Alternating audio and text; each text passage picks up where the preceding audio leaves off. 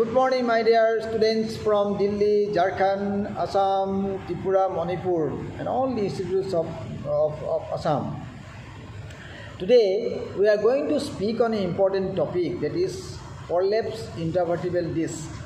So invariably, there is a discussions in long case in examinations, and it is invariably problems we encounter day-to-day practice in the casualty or even OPD. So we'll try to understand how it happens. One, what is the presentations? What is your clinical examinations? How it helps you to come to a diagnosis? And also the little bit of the treatment protocol. So as usual, before going to the subject proper, we used to start with a philosophy from Gita. As you all know, Gita is not your religious book. It is a book of your philosophy of life.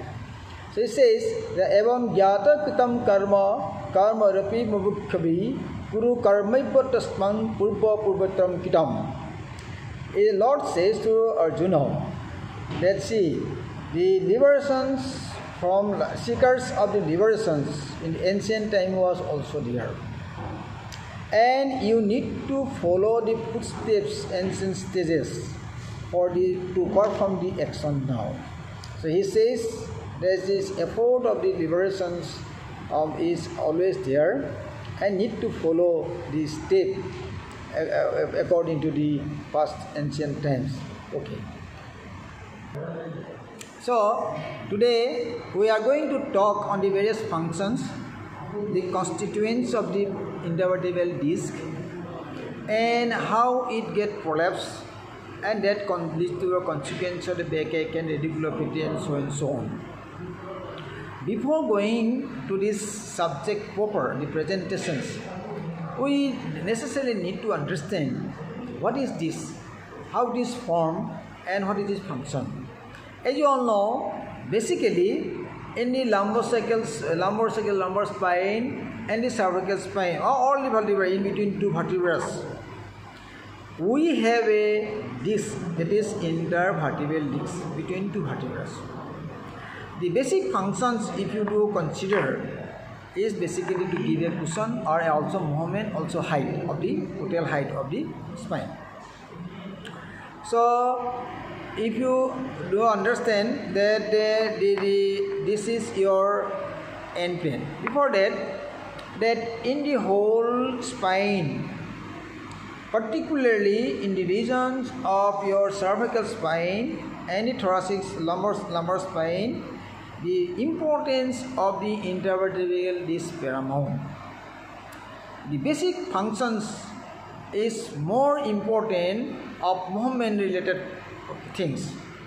So in this area, while you are doing the various movement of the neck, and also equally there is more movement in the lumbar area, but there is relatively less movement in the thoracic area. The area where there is more movement, and there is a price we have to pay. The wear and degenerations, a lot of problems related to movements are reflected in the intervertebral disc, and that leads to a consequence of degenerations, and that your subsequently leads to your lot of problems around the motion vertebra. Motion vertebra, we say the motion segment. As you know, the motion segment is the unit of the spine. It's more important the adjacent part of the pedicle, adjacent part of the end plate, both sides.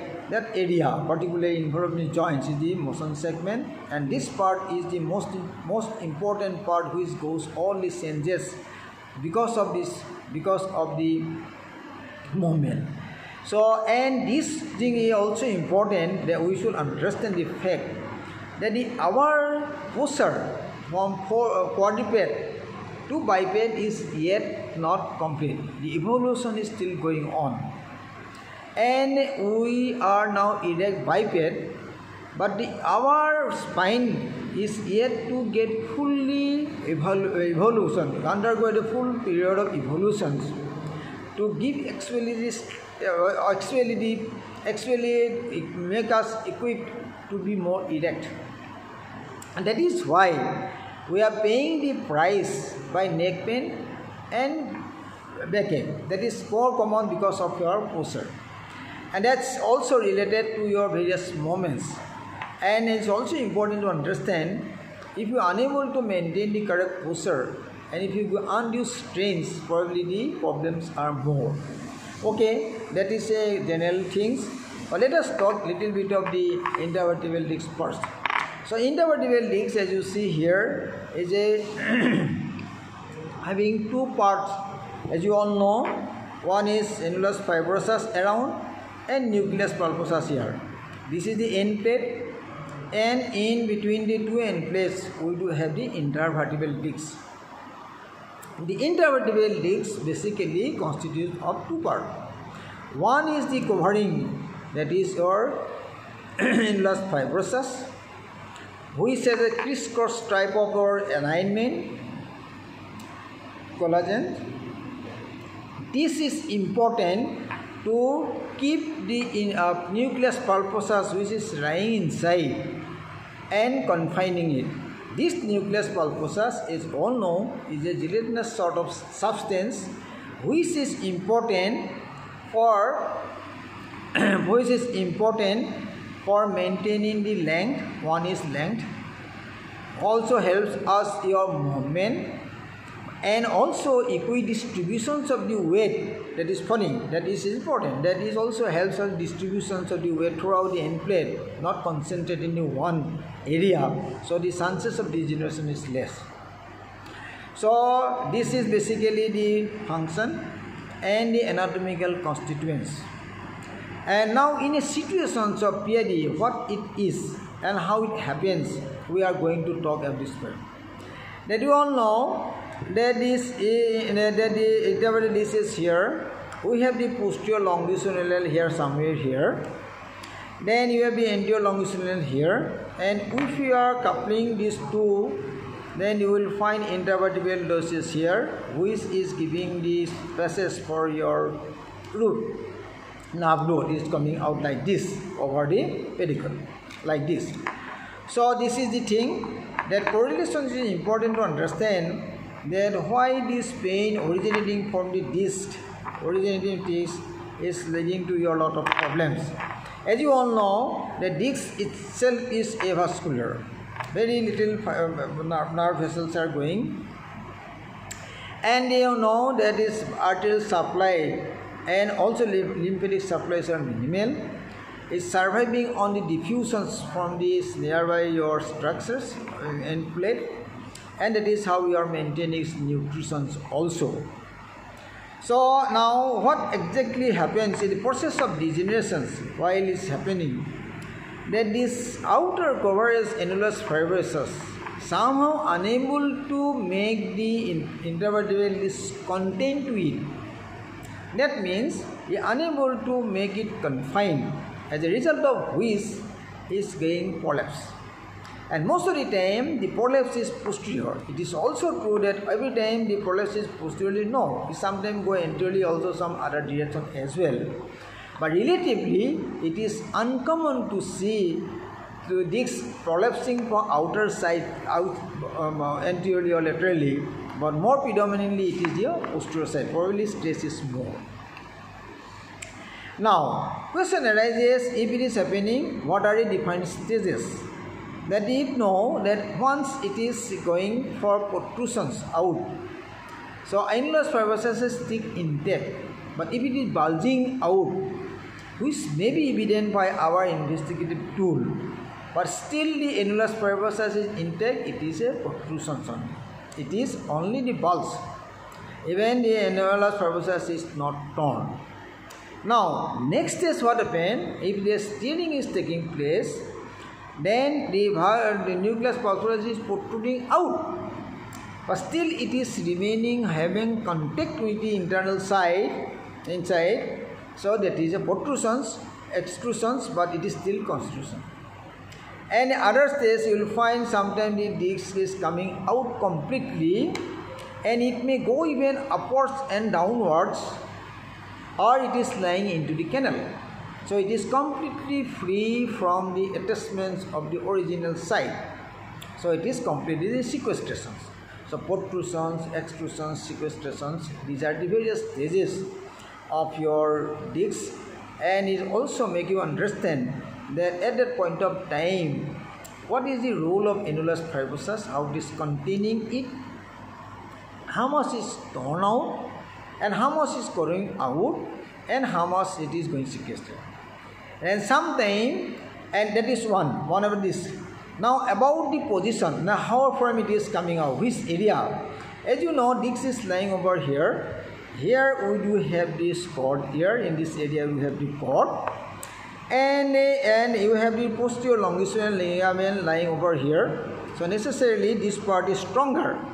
So if you do consider that the part which is at the lateral to the margins of the longitudinal ligament is relatively weak. So relatively weak. That is why the protrusions is most of the time taking place at this area, that is posterolateral. So why is it important that the posterior longitudinal is lying over here? So this area is somehow relatively less resistance, and at this area the discs usually protrude.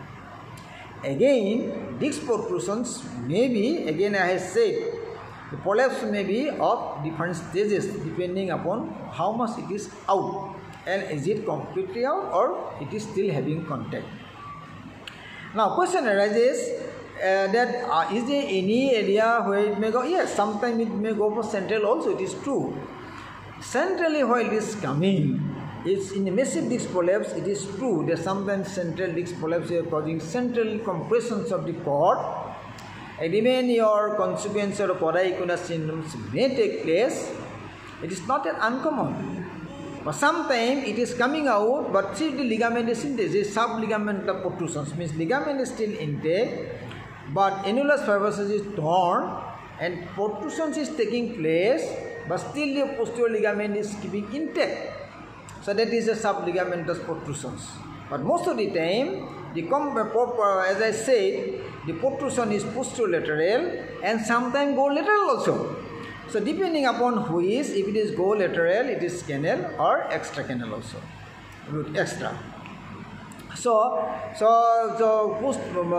depending upon the position of the protrusion, posterolateral, lateral or far lateral, recess.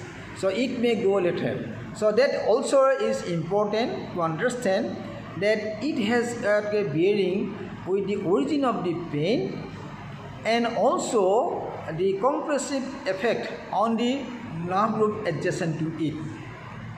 Now okay, fine, next is Olay, but what are the consequences? What are the consequences? Yes, one need to understand that what are the position of the roots over here. We all know we do have this spinal cord over here, and this intervertebral foramen, we do root is coming out.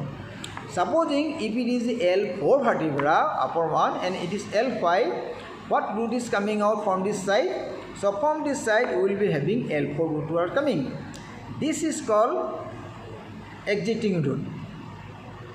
Another root which is coming out of the cord, but it is going straight and to be out of this vertebra, this is your traversing root. So exiting root and traversing roots are very important to understand, and that is why the consequence of this prolapse will also reflect on it. As I said, I would like to repeat it again to make the things more simple, that it is intervertebral foramen, and through which the root is coming out, we all know. If it is L4 vertebra and it is L5 vertebra, if this root is coming out between these two, this is L4 root is coming out. On the other hand, which is root is now separating from the cord, but it is not exiting but going down to be out from the downward intervertebral foramen, that is a traversing root. Now necessarily, from this point of view, one can understand that the root which is almost far lateral, which is exiting out, in a common situation of the posterolateral protrusions or the extrusions of the discs, probably this root may escape. It may not give the pressure effect. But necessarily that root which is adjacent to it, which is now exiting root or traversing root, is get compressed. So in a situations, common situations, so what will be the outcome? The outcome is simple. The L4-5 vertebral disc is protruding out. In a common situation, is L4-5 root disc is protruding out. The root which is exiting is already out, L4, exit out. Traversing root is going nearby, so that root is going to be compressed. But it is also true that it is a common situation. But reversing may also happen. Reverse means if the root is nerve disc is spreading very far lateral, then there is a possibility that the involvement of the exiting root also. Or on the other hand, if the disc prolapse is significant, very high, very massive sort of, there is a possibility of involvement of the both exiting root as a traversing root. But in a common pictures like this is the common situations probably is happening, and it is reflecting on the neurological deficits, the sensory and motor of the root which is being compressed. So that is a practical, realistic pictures. As you all know, this is a mechanical thing. So if the mechanical thing is happening, the root is being compressed by the protruding root, disc. It exerts a pressure effect and also some inflammatory process that leads to your pain, irritations of the nerve, and if the pain is initially confining to the back, if the pressure effect is more in the root, that root is being which is being compressed, also going down, then we say it is sciatica or root pain. The characteristic of root pain is originating from here and being reflected down below along the course of the sciatic nerve, and also predominantly the area of zone of the root which is supplying the sensory and motor will be reflected by some sort of deficiency. The deficiency essentially, since it is a mixed up of nerve, it means root, because this root carries toward the sensory and the motor fiber, necessarily the deficit will also be reflected by deficiency of the sensory and the motor in the distributions. And if the pressure effect is more, the damage is more. If sometimes there may not be any pain of this root, may not be, everything is gone. Everything is gone, no sensation event. That indicates that the root is being damaged. It may happen sometime. So the compression is there. Compression for a long time, probably the root may go further damage and may come to a point that is irreversible of the situations, and there is a permanent deficit there. So it all depends upon the duration of the compressions and how much it is compressing over there. Now, two more things I would like to add over here. That why the pain is more while he is standing, and why the pain is less while he is sleeping. You try to understand the thing that while a person is sleeping like this disc is lying over there like this, so necessarily the pressure effect on the disc is very minimal. This is least intradiscal pressure, least minimum. Now once he is standing like this, so the pressure effect is gradually increasing. So there is a reflection in the root also, pain. If it is bending, if it is sitting, it also mounts up. And if someone is lifting something heavy and climbing a staircase upwards with something heavy, probably at this moment of time, there is tremendous intradiscal pressure is there. The pressure effect is more, pain is more reflections in the distributions.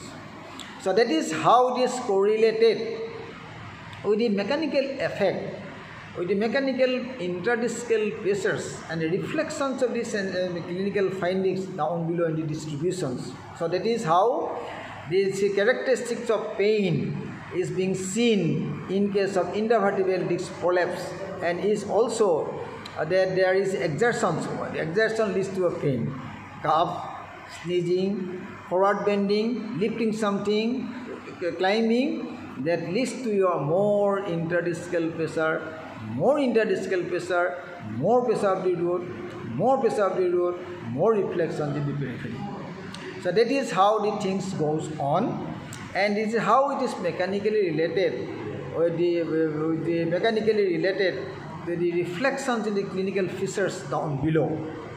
So that is why this is the picture and characteristic of the pain in case of root pain, why it is in sleeping position is less, and why it is more in standing, forward bending, lifting something is more. It is all related to mechanical pressure over the root.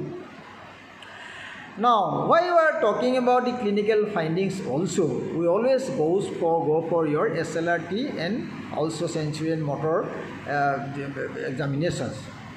In the clinical pictures, in the situations that as I said, the history is almost typical.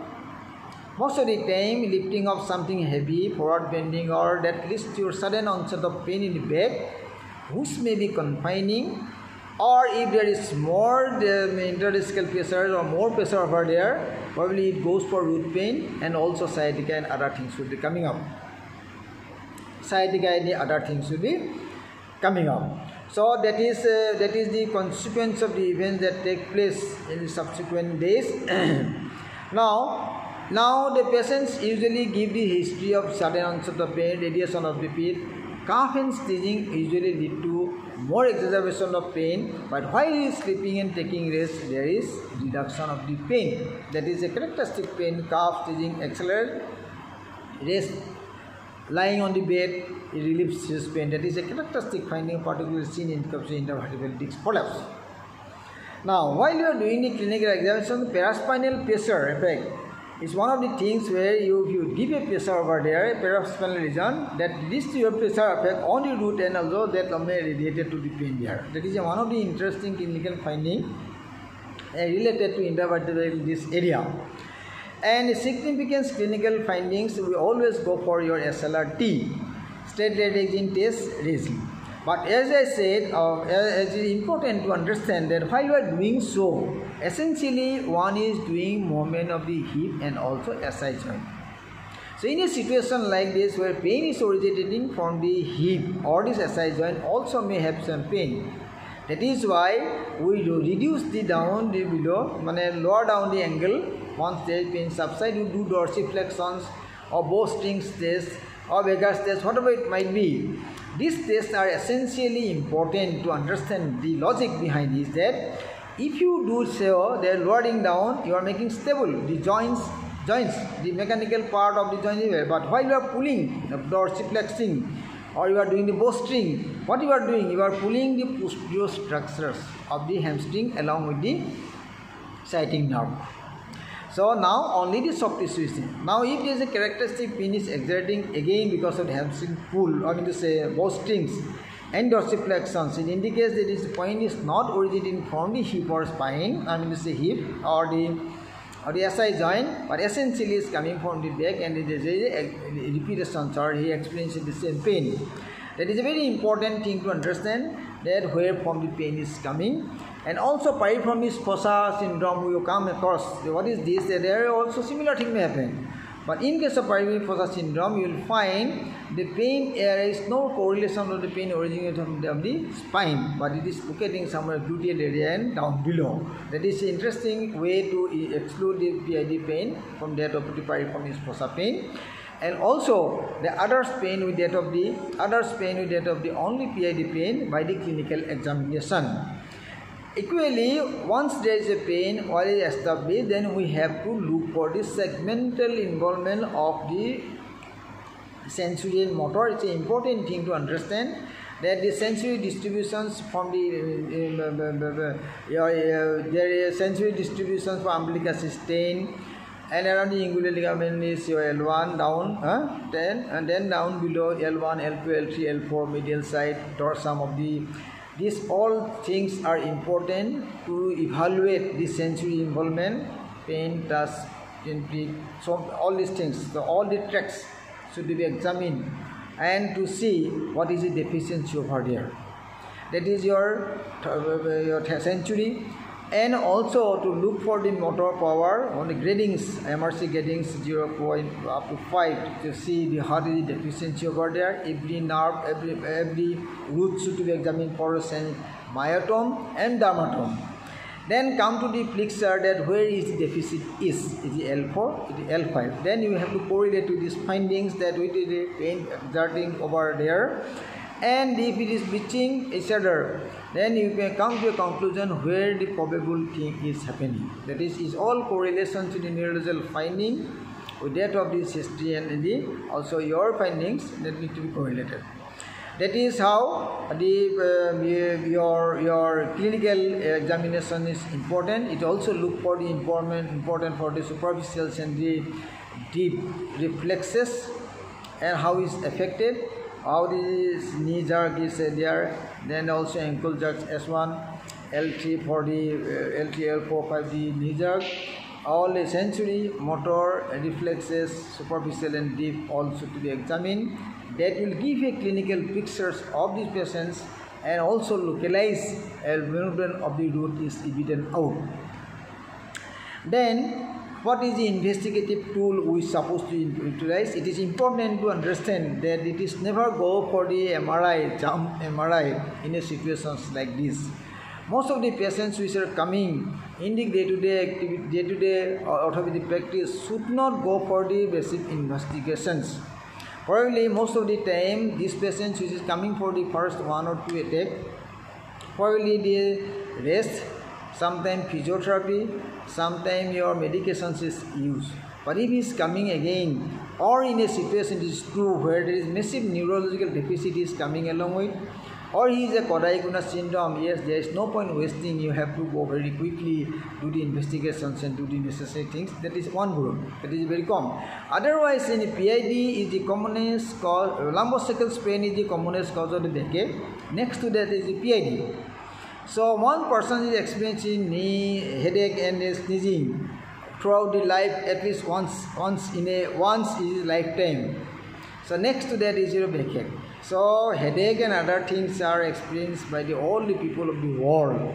And next to that is backache. So all the patients who is coming with the backache should not go for all the investigation unless this again clinical findings are red flag. So as to go for the investigation, otherwise no initial period. And usually if you need to go for the investigation, it's always logical to go for the plain X-ray. It is also important to exclude certain important points like your congenital deformities or any sort of deformities in the spine or any defect in the bony structure. That is a basic thing.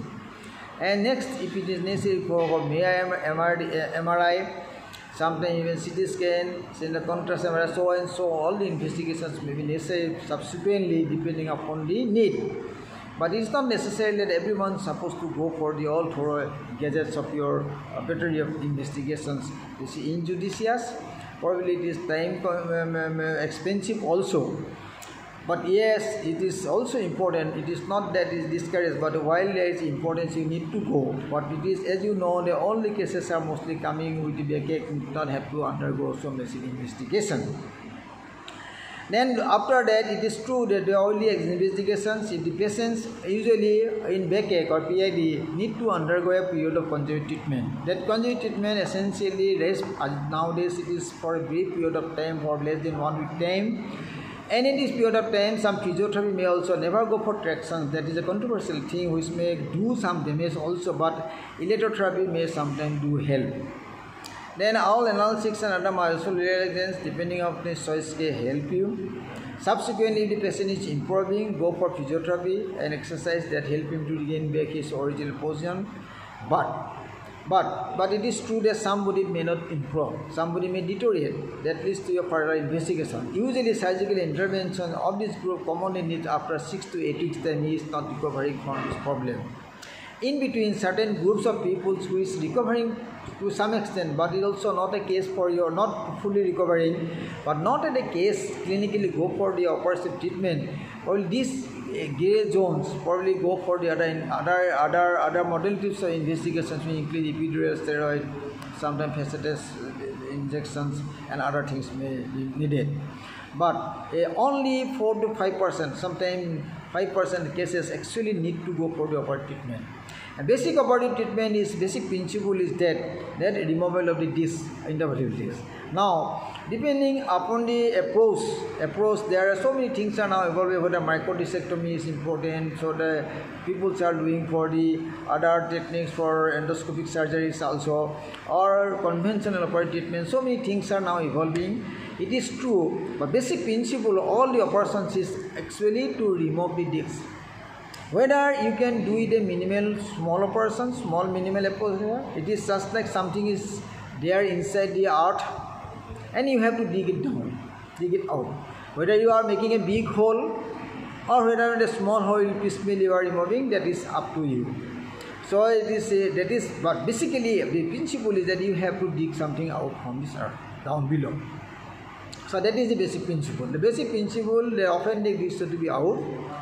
Be it a conventional operative treatment where morbidity is high, it is true the pain is more, muscle injury is more, prolonged rest is necessary, that is one, but it needs a very meticulous, and also chances of recurrence is very less. That can be again done with the minimal surgery or exposure fenestrations, or even microsurgery, or sometimes even other modules of treatments.